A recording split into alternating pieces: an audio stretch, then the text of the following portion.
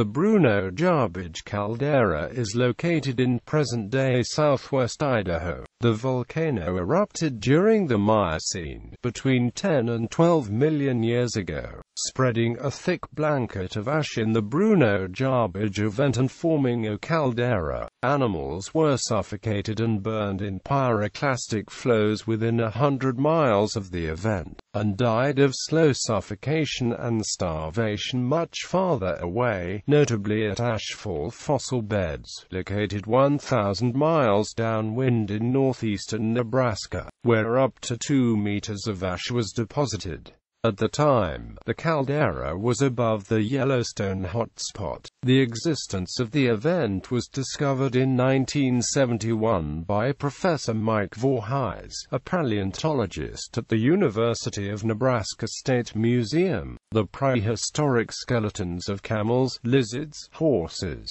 turtles and 200 fossilized rhinoceros were found in 2 meters of volcanic ash at a log estate near Royal, Nebraska.